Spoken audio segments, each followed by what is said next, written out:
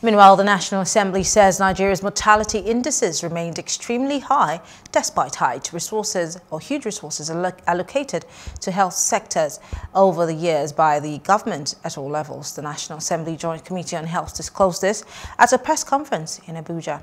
Chairman Senate Committee on Health, Senator Ibrahim Oloriegbe, called for prioritization of health security in the country on the template of the universal health coverage. Oloriegbe added that the desired improvement in the health of Nigerians cannot be achieved through the exclusive national health insurance scheme being administered by the federal government. Hello, hope you enjoyed the news. Please do subscribe to